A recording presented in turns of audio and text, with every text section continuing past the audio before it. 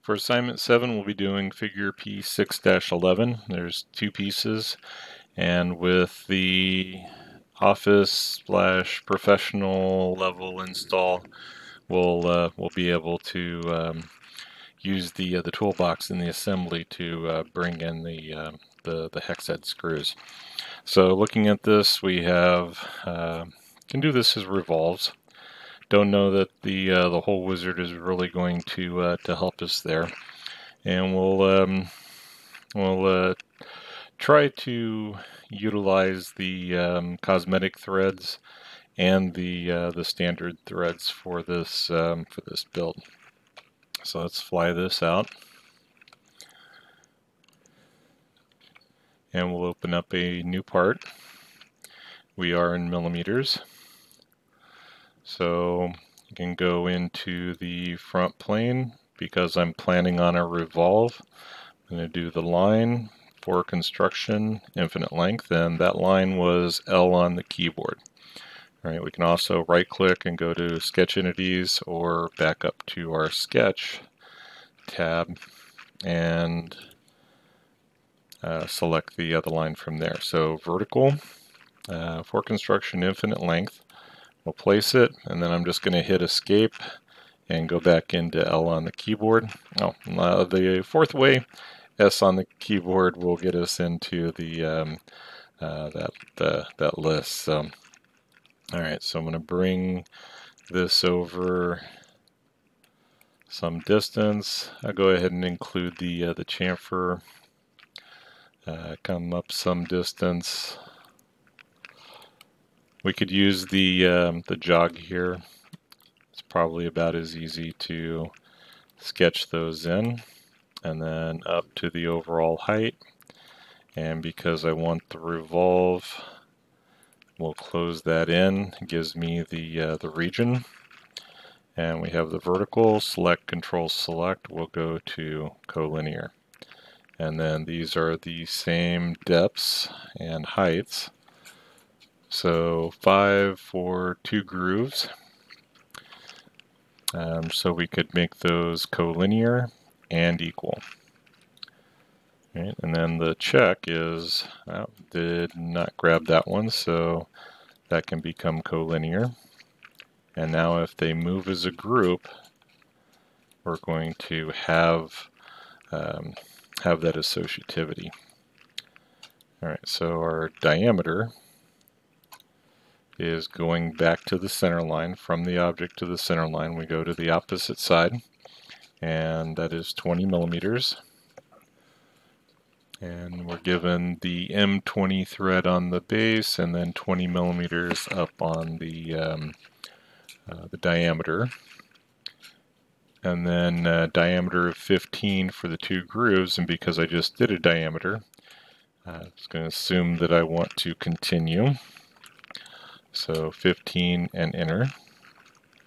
And then to get rid of the diameter dimensioning, I'll hit escape once, and then that'll put it back to where I can start picking my linear distances. So to the bottom of the groove is 23.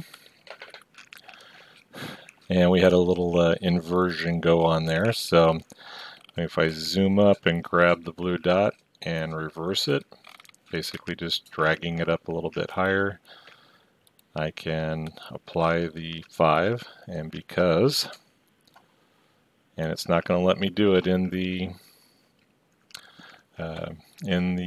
dimension command, so right click and escape, or select or escape on the keyboard, and we'll be able to pull that geometry. Our overall was 73, so for that I'll just grab the line. And the second groove is showing 25 millimeters from the top of the part to the top of the groove. So that all looks pretty good. And then 45 degrees and 3 millimeters. Okay, and that gives us our geometry. So we can do features and revolve. and we're ready for the hex. So opening a sketch on the top, we'll go into the polygon, and I want to plan ahead that when I go to cut this little the relief, the chamfer around the outside, that I'm going to be able to go through that point with the cuts to get to the flat. So we'll see that in a minute. But it's with the hex, I would either be lining it up through the front plane or the right plane, just making sure that I kind of know which one I'm working on there. So we'll make that horizontal. Across the flats is 25, so since it's an inscribed circle, we can go 25 to the construction circle. And then Control 7 on the keyboard, features extrude, and we're going up. I want to reverse and go into the part, and we're merging, so 5 millimeters on the merge.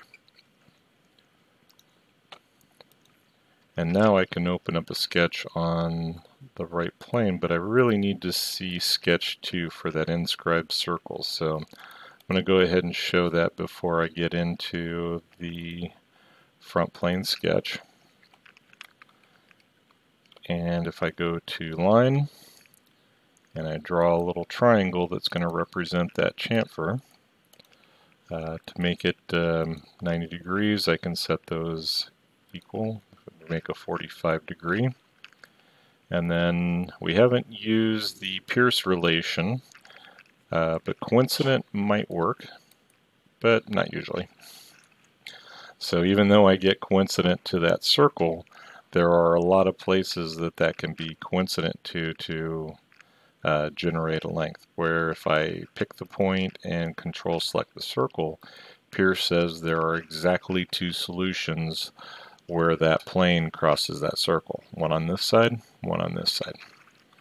Alright, so since this is a revolve, I need an axis of revolution. And go ahead and hide. Let's just do the L command again. I'll go from midpoint back to the origin. We'll switch that to for construction. And then this time, let's see if I trying to just illustrate different ways. I have probably the habit of going into features and just doing the revolve, but with sketch 3 still selected, accepting the sketch, and we're back out into the work area, hitting the S key, and then doing the revolve. And actually that's going to make a positive, that's not going to help. Alright, so the sketch 3, S key, and we'll go down to, try that one more time. Yeah, I guess the cut would be a better selection. That's about how often I do this. So it lost the sketch, so we'll fly out. There's a lot of geometry going on, so I might be able to do the center line, but I think I'm going to be safer selecting sketch 3. All right, so that knocks the corners off of the hex, and let's go ahead and save this, and we're going to go to assignment 7 that I previously created in File Explorer, and this will be my my hex bolt. And we could put maybe a size on there, but if this is something that might work into configurations where we'd have a 20 millimeter, 25, and we would want to set up different different lengths, different geometries, we could work through that. All right, so selecting the lower edge, we'll go up to the insert, annotation, cosmetic thread.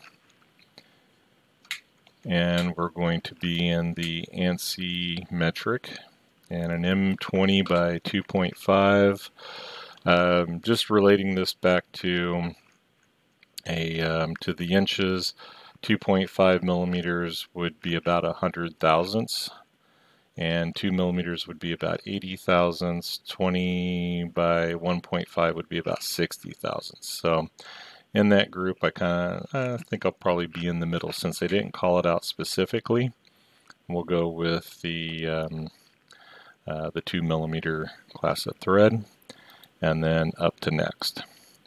So if this is just a thread relief, so when we're machining the threads that it just has a terminating point, then that will work fine, and that gives us that geometry. So the next one would be to, let's go back to the revolve. Sometimes we have to look for where the cosmetic thread got applied. If I were to hide that, then I would want to consider making this a configuration. If we want to see those threads. Those threads sometimes create more problems than they're worth. So the solid thread, let's add a configuration, and I'll give it a name so that we can pick it. Unpick that edge.